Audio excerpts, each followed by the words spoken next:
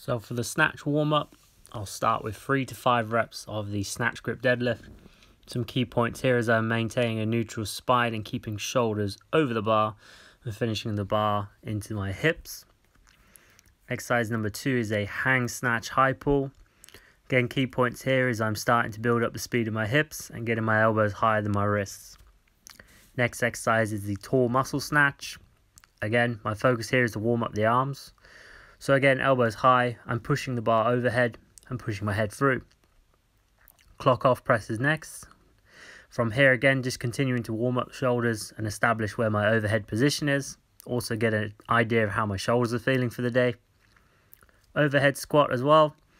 Again, receiving and catching position. Make sure the legs are warmed up. Make sure I can overhead squat decently.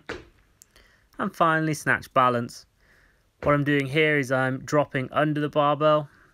So you'll note the barbell doesn't rise until I stand up with it. Again, just working on some speed.